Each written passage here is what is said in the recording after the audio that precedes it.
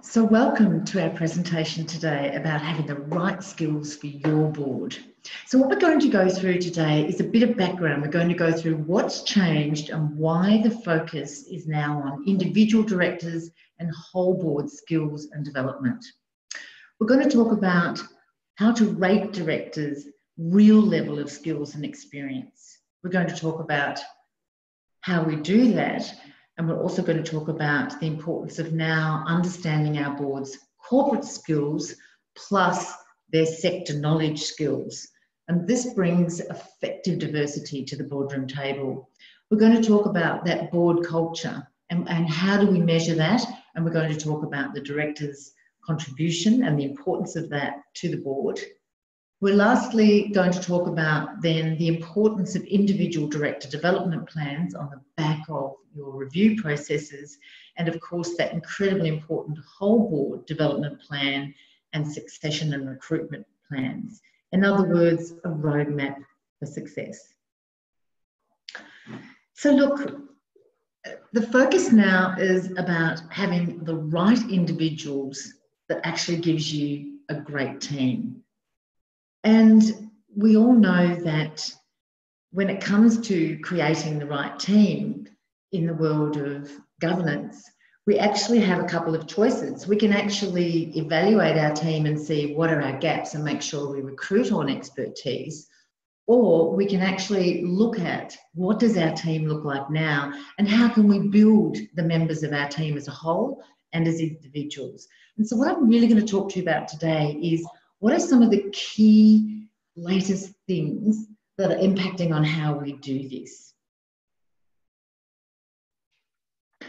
So first of all, let me set the scene. And I love talking about what's driving our need to do this. What are some of the things behind the way we need to think in the future? So I guess one of the first and most important areas to start is with the ASX Corporate Governance Guidelines. Now, whether we sort of understand this or not, the truth is that these guidelines are set up for those top companies, those top corporate companies, but everything that's in these guidelines always unpacks to us in all our other organisations. It basically sets the culture for how we do things on a board. And in 2018, they've actually reviewed their guidelines and they have 9 new recommendations. And it's a couple of those recommendations that we're going to talk about today. But it's quite interesting to know what are the other recommendations that they're focusing on as well. They're focusing on their principle number 3, which is no surprise to anyone. It's all about values, culture, and the social license to operate. Don't you love that word, social license? In other words, that's the right to do things because you're doing things the right way, not just because of who you are. For example, AMP fall into that category, don't they, everybody? They actually prove that they don't deserve a social license to be working in the future because they haven't done things the right way. The principles around diversity are going to be looked at. The principles around environmental and social risks are going to be looked at. The principles around director independence are going to be looked at. But the ones that we're going to talk about today is the principles around the board's skills matrix. And when I call it recommendation 2.2, it's recommendation 2.2 in the review process, not necessarily recommendation 2.2 in the governance principles. So I hope you just can understand the difference in that. Still, nonetheless, it is something that's going to be changed. And of course, there's a review of the director induction and professional development recommendations, and removing ability to disclose a summary of key policies. And what they're also saying is the ASX principles need more commentary. In other words, they shouldn't be so ambiguous. They shouldn't be so difficult for people to interpret quite simply the right way to do things. So let's talk about the proposed changes around board review for your skills and development needs. So what they're noting is that boards are increasingly being called upon to address new and emerging issues. And we all know, those of us who are on boards or work with boards, that those issues around culture, conduct risks, digital disruption, cybersecurity, sustainability, and climate change, things like that. And the suggestion is that a board needs to regularly review its skills matrix to make sure that those skills actually cover the emerging business and governance issues. Because what they're saying at ASX is that on the back of quite a lot of reviews, and I'll talk about those in a moment, they're discovering that maybe the way that we've evaluated directors' skills and development needs in the past doesn't cut it. In other words, we're not well equipped at the boardroom table to be dealing with what we need to be dealing with. There needs to be greater guidance on what should be included in a board skills matrix. In other words, just the good old-fashioned, what are your corporate skills, isn't going to cut the mustard anymore. It's not enough. And very importantly, they talk about the chair to lead on director review and development. If you ever wondered about what is the role of the chair, it's becoming more and more evident that it's about that leadership piece for your board skills, knowing your board skills and leading the investment and the director's skills being built. And when I talk about investment, I don't necessarily mean dollars and cents. I mean investment in your time, your valuable time. You can't do everything. So that's an investment that it's becoming more and more evident that should be a priority. The next recommendation is around the periodical review and whether or not this leads to director professional development. In other words, they're saying they're going to change the wording so we're not so ambiguous about that anymore. We actually do need to know what our directors' development needs are and that we actually need to do something about it. And they also talk about professional development for directors should be considered where gaps are identified and they are not expected to be addressed in the short term by new appointments. So in other words, there's that thing I talked about at the beginning, that we can build the board we want through recruitment processes, or we can take responsibility for the board we have, understand the gaps, and then accordingly build individual directors' gaps. The other key thing that's driving our focus on individual directors and whole board skills and development processes is on the back of some pretty significant inquiries lately. And look, I don't need to tell anybody that these inquiries and the outcomes of these inquiries are really underpinning the way we have to do this in the future. We can't ignore them. So, for example, on the back of the CBA Prudential inquiry or the Royal Commission into the finance sector, the discoveries were that inadequate governance oversight occurred, and it highlighted the lack of the board's ability to challenge management on their reporting. And the inadequate director and executive skills for being able to give and take this constructive criticism and feedback based on the understanding of leadership styles. So let me explain that a little bit better. Basically, what they've discovered is that directors don't just need to sit around the table and say, I'm a lawyer or I'm an accountant or whatever. What we also need to have is a fundamental understanding of our skills, those skills that drive culture, those skills that are about your behavioural styles. And understanding each other's behavioural styles or leadership styles actually enables you to have the ability how to put constructive feedback or constructive criticism of the things that are coming to the table. And this is one of the key things that's underpinning how we need to understand our skills at the board better in the future, so that we actually, without offending or taking offence, are better equipped to hold each other accountable, but more importantly, that perfect tension that needs to exist between the board and executive around discussing the things that we have responsibility for oversight of. And another key thing is directors look great on paper with significant corporate governance skills and experience, but they failed in these areas around understanding each other's leadership style and, more importantly, being able to give and take constructive feedback and criticism. Just crucial things. The other thing that's underpinning our noting that we do have to focus more on individual directors and their skills and their development needs, along with our whole boards, is that the Governance Evaluator has just done its 2018 benchmark. And one of the top 5 issues across the sector was about director skills and experience needing to be not just our corporate director skills, but actually around the boardroom table, we needed people who understood the business they're in. In other words, they actually had sector experience and skills. And we'll talk about that a little bit more in a minute.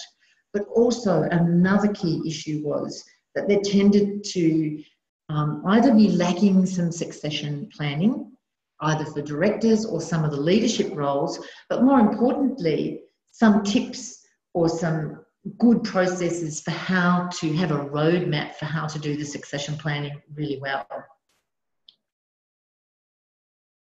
And last but not least, there is a really important government focus now on board assessment, whole board and individual director review and development. And there is significant new accountability and evidence required to show that those things are actually happening.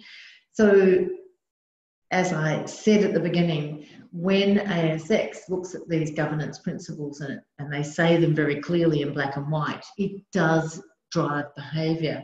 But more importantly, on the ground, whether it's government driving this behaviour, whether it's our findings in our benchmark, whether it's on the back of the Royal Commission inquiries or ASX, the main reason that we should do this is that it actually makes it better for those of us on boards, in governance. It actually makes orientation easier. It actually makes it a more enjoyable and more effective role.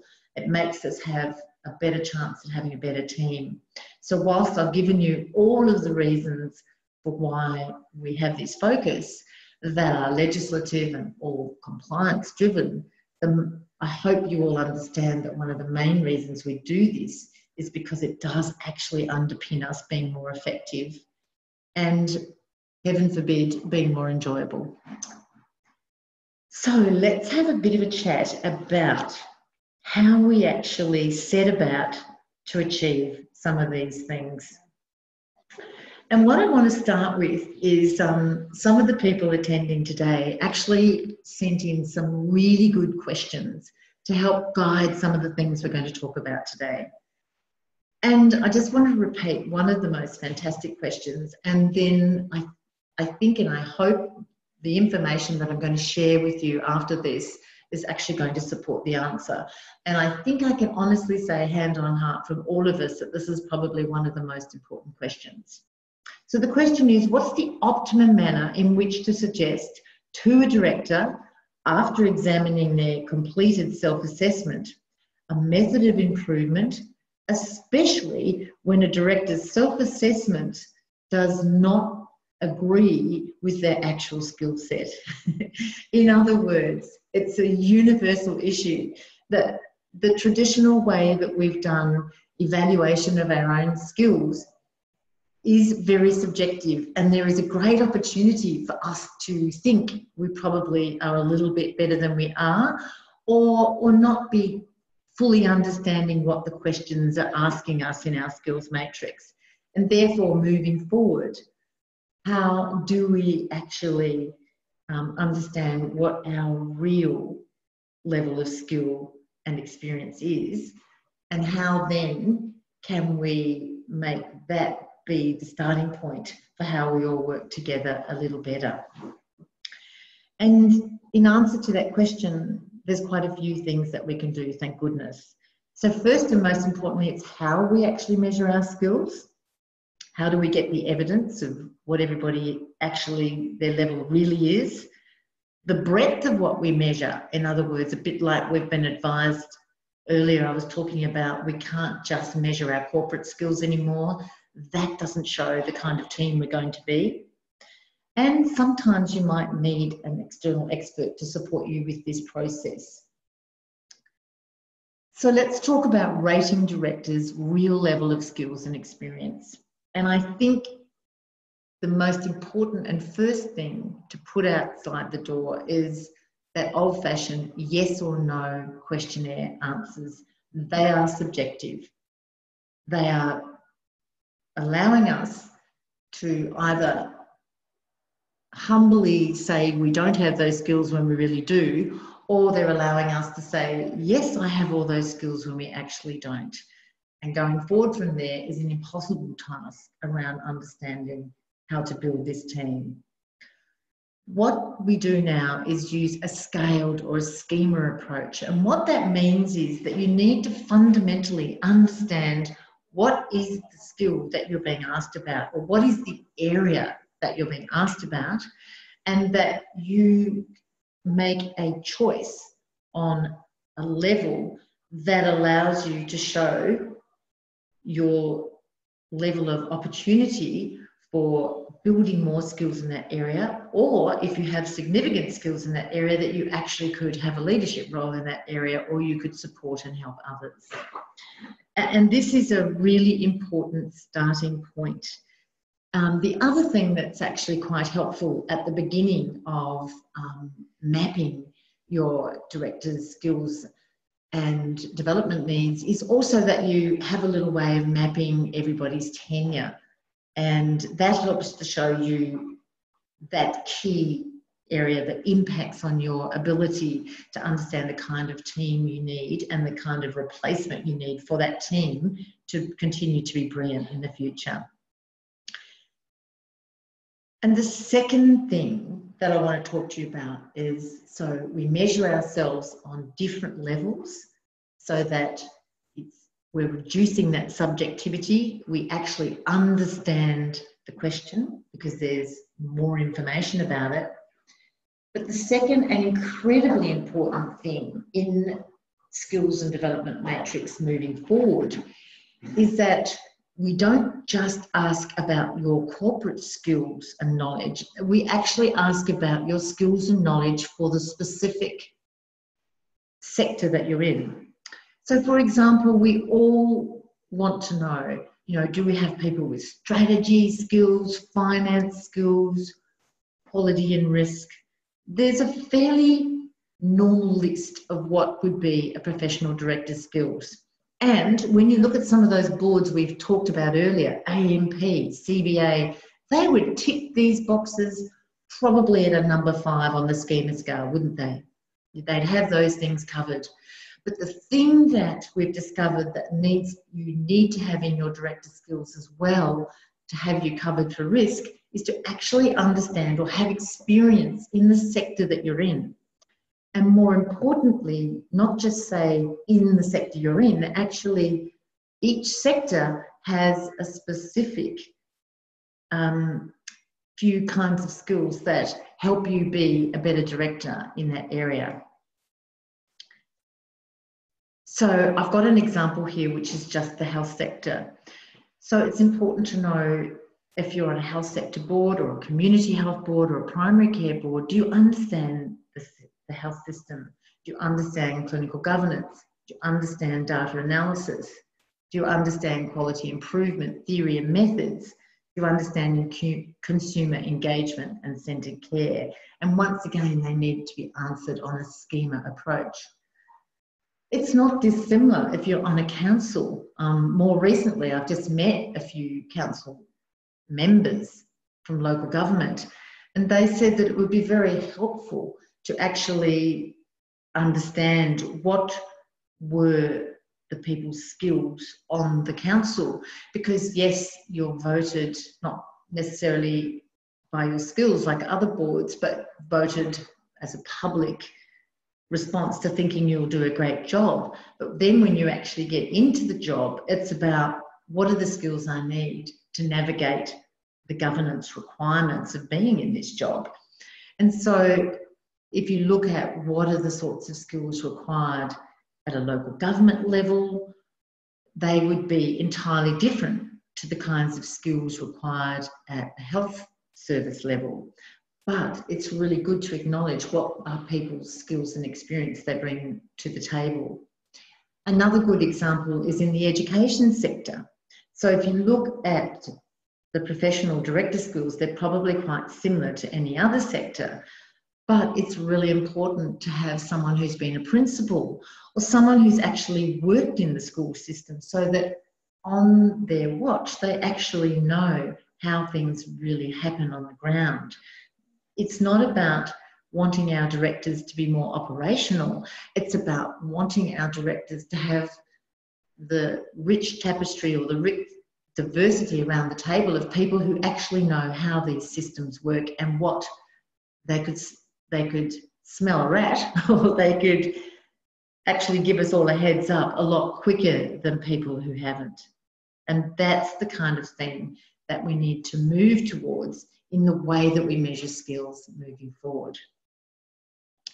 Another key area moving forward when we measure our skills and development needs, or what does our board look like, is that we really have to ask questions about culture, and we must ask questions about the director's understanding of their contribution or their roles and responsibilities for their contribution to the board. So firstly, let's talk about culture. You know, this is probably one of the biggest findings from the Prudential and the Royal Commission findings, is that they basically said, look, these boards had corporate skills up to the ceiling. They now know that they may have been missing some of the actual sector skills, but more importantly, what about the director's culture skills, or the committee members' skills around culture and their understanding of not only their own, but everybody else's as well. Your understanding of board relationships, your understanding of diversity and inclusion, your understanding of how to ask the right questions. And when you actually go through a review process that gives you the meaning of how to ask a right question is, and then you choose on a level of 1 to 5, I think you'd be surprised at how you actually may not be as good as you thought you were. Personal attributes, personal behavioural styles. This is the piece around you really need to understand, are you an extrovert?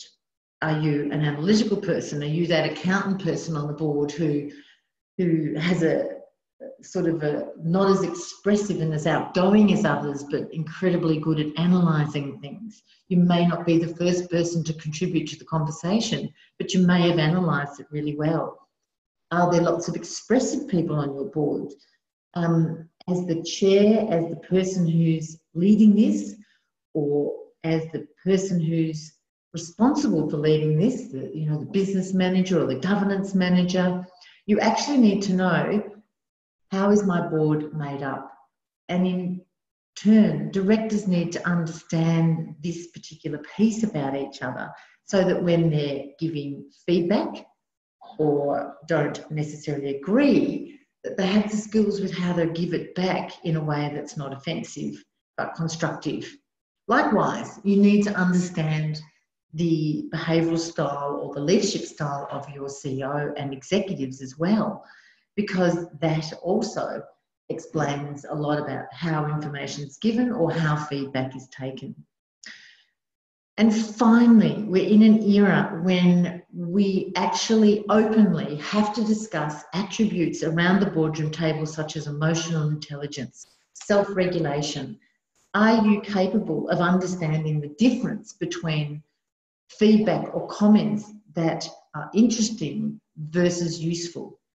Do you understand that about yourself, and do you understand how your ability to do that actually impacts on the overall outcomes of the board's role in relation to their oversight or being effective or giving feedback? Do you understand your unconscious bias? Do you actually even know what that means? Do you actually understand that actually, even though you've just read a board paper, even though you've just looked at all the facts and figures, do you realise that there's some things in the way we're trained or brought up or where we come from that bias our view of those recommendations, they bias our actual comments back And knowing that about ourselves is incredibly important. And are we person-centered at the end of the day? The most important culture that you want around a council table, around a school boardroom, or around a health boardroom table is that the person or the people or the community who you are there to represent have a seat at the table through the way you think, through you always putting them at the centre of your decisions, and that you actually know how to do that and you have the skills to do that. So I guess when you talk about skills and development matrices or questionnaires moving forward, it's important that these things are included so that we don't fall into the trap of thinking we've got the perfect team when in actual fact these skills have been overlooked and we don't know what our team looks like in relation to them. Another really important thing is our contribution. As a director, it's really important that we're actually honestly saying, this is my job and I actually am contributing well or not. And this helps us to show our understanding of key things, and do we need some development in that area? Do we actually know our fundamental roles and responsibilities? Do we know the difference between governance versus management? Do we actually know how to make informed decisions? Are we prepared? Are we actually coming to these meetings having read everything, or at least made a jolly good effort to do so? And if we can't do that, what's preventing us from doing that? This is a crucial one. Do we actually understand the business? Have we actually taken time to understand the business? And I know from having been invited onto a board myself, where there was an assumption made by me and by the people who invited me onto the board that I actually understood the business I was in. And because that assumption was never tested, I became quite a disruptive director at the table. I actually, by not really understanding the business we were in, made the mistake of thinking when we were talking about things to do with the business that we should have, that I used to say to everyone we're being way too operational, when in actual fact they were risks that we should have been talking about. And when we were talking about other things, I thought we were being too strategic when we should have been more operational. So I got it upside down. And it's very easy to get that mix up if you're quite good at governance but actually don't understand the business and its risks. Do you understand confidentiality in cyber security? Confidentiality moving forward, pretty much most of us now have some sort of electronic device on which we keep all of our board or council papers. Do we understand this new world, and do we understand the importance of how to behave? And very importantly, do we have individual director development plans? And we're going to talk about those in a moment, but they are really becoming more and more a crucial part of our overall board development needs. So let me sum this all up for you. What we know based on the environment that we're working in, based on the feedback from the boards that we're working with, is that a whole board development and skills matrix and an individual director development and skills matrix moving forward needs to look like this. And what I'm showing you is a traffic light report that will really help guide what you need to do in the future on many, many levels. So let me give you an example. When I was working with a board last night and they were talking about their orientation, they actually all said that it would be actually really good, considering we have some new directors on our board or some people who haven't had the best orientation yet, to understand our individual director needs and skills before we actually do our induction. Now, induction is two things. When you come on to a council or a school board or a health board, You actually need to understand from an induction perspective the big picture environment that you're in. But your true and next most helpful induction is around the business you're in. And one of the key things that directors are pointing out to us is that if you actually understood what the director's skills and culture and contribution needs were, you would actually tailor that second part of their induction to them a lot better. And we even ventured to say that maybe we will start to have directors who can hit the road a lot quicker. In other words, not leave, but actually be more effective as a board, which, you know, this is all about building an effective team. So this is one of the key things we've learned. So what I want to show you here is the kind of skills and development matrix that you need to inform what you need to do moving forward. You need to have highlighted to you from a schema approach. So a schema approach means you don't just have the good old-fashioned yes, no colours. You actually have 5 different colours. You know, you have dark green, light green, yellow, dark red, light red. They all highlight the different levels of people's skills and experience.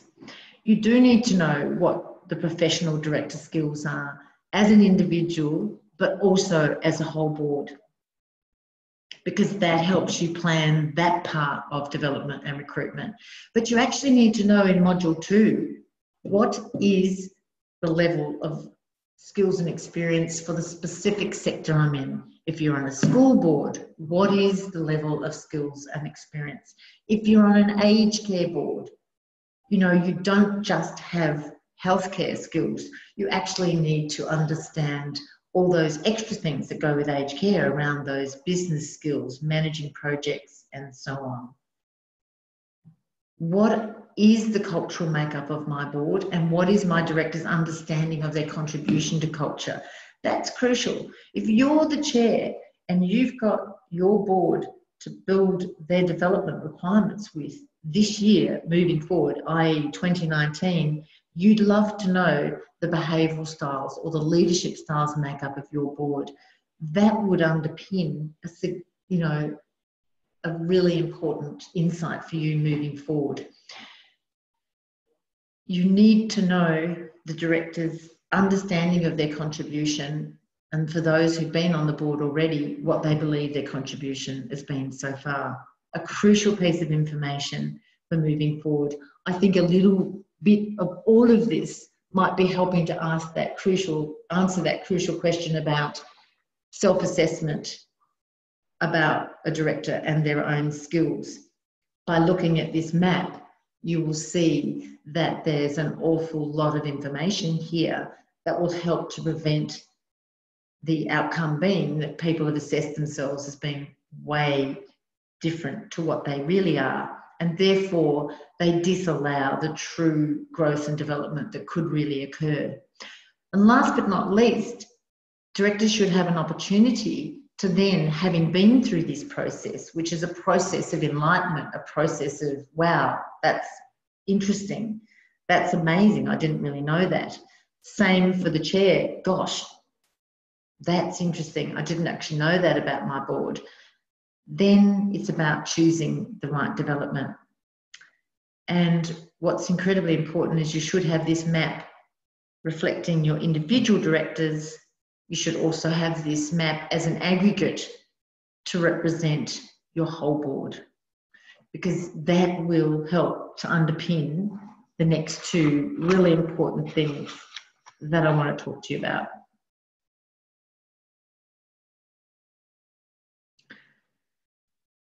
A lovely trend that's happening, and there's really good reason for this to happen, is the importance of the individual director development plans. And remember, that is a universal statement. It could be the importance of individual board members or committee members or councillors' development plans. It's really, really a very, very important role. If you think of your role as mayor, president, company secretary, or whatever, if you were to ask me, I'd say to you, you need to now, moving forward, prioritize this as one of your important things.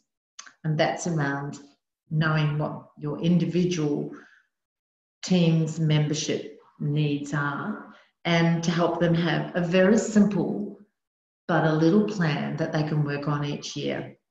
It's actually wise to invest in this. And when I say invest, again, I'm not talking about everybody spending buckets of money. I'm talking about prioritization.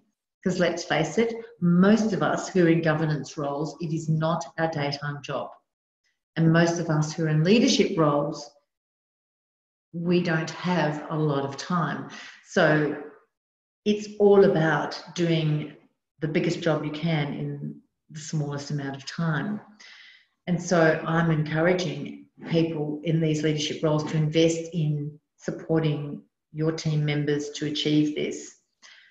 And there's some really key things that we've learned about how achieving this can be done in a very easy but a very inspiring and quite uplifting way. First of all, once directors have actually gone through their questions and understand themselves under those key headings that we've talked about, it is really important moving forward that you only choose a couple of simple goals. Because the thing that we know is that if you weren't doing any sort of development before, moving forward, just doing a couple of things, but them being the right things, will be 100% improvement. The issue that we've had before with director development is that there tends to be a one-size-fits-all approach. And that is, okay, everybody, we all need to do this particular piece of training.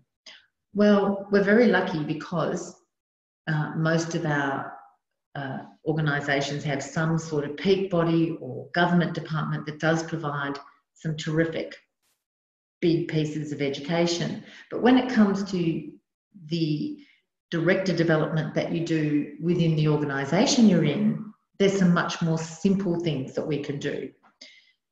So actions for training do need to relate to the skills results. In other words, the test that you did of where you actually sit in relation to your skills needs to drive the kinds of training that you choose. There's some really exciting opportunities in all of the individual direct development plans that I've been seeing lately about the simple realisation that right next to you or somewhere around the table are other people with the skills that can support you to build your own skills in the areas you're lacking. And a really good example is just in health. When directors in health have done this kind of review where they've actually looked at their corporate and their sector skills, they suddenly realise, oh my gosh, I've got people with serious clinical governance experience on this board, but I've also got people with great finance experience or whatever. It's that cross-buddying up. It's that acknowledgement around the boardroom table to each other of where your skills lie and don't lie that then allows you to take up a seat next to each other and actually make it a culture in your boardroom that the person next to you is allowed to ask. And it is an amazing, uplifting experience, and you suddenly don't feel so stupid and you suddenly don't feel so on your own, but you suddenly develop this amazing new respect for the possibilities of your team. Likewise, there's also usually one or two pretty amazing executives or CEOs that could support you with this process as well. The second piece that's incredibly important is to support directors, though, who do need education, and that you understand in your sector where that education can come from. And we're very lucky in some of our sectors to have really good peak bodies who do provide education. So, for example, in health, we have the Australian Centre for Healthcare Governance, who provide education. We've got VMIA, who provide risk education. We've got Aon, who can support with remuneration education, with education about risk. We've got many, many amazing support organisations out there. All of the independent schools have peak bodies in each of their states who provide great education. But it'll work a lot better if you choose the education you know you need. The final piece that's really important around director development plans is that quarterly accountability, is that actually checking in, how are we going with our goals? Are we actually achieving them? The next really important outcome of development and skills matrix is that you have a whole board development plan, succession plan, and recruitment plans. In other words, that roadmap for success. And this is a crucial and important piece. And I want to really encourage everybody to understand that there is a direct correlation between knowing what your present board looks like and understanding your gaps and actually putting that into your recruitment process moving forward. In other words, I spend a lot of time talking to directors who are looking for boards to go on, but it continually seems to be a mystery as to what are the skills that that particular board wants. So what, you know, the board itself, we need to reduce that mystery by knowing what our gaps are and what we need and actually openly advertising it. Now, some of those who I'm talking to today can openly advertise for this kind of skills they need. Others have ministerial appointments to their board, but I do know that if you do have a very simple way of showing what your present skills are and what your gaps are, that would support the kinds of people recruited by the minister moving forward. Likewise, I know that if you look at, as I say, coming onto councils, you are voted in by your community, but when you're actually on that council, you could have a look at what skills do I need to build to help me do the best job I can at governance. So we know that when I talk to people in the business of recruiting directors, that if you as a board do know your gaps, you do know what you want and need moving forward, and actually putting that into your advertising or into the ether out there, it is really true that people actually do increase their chance of people applying. It's really important.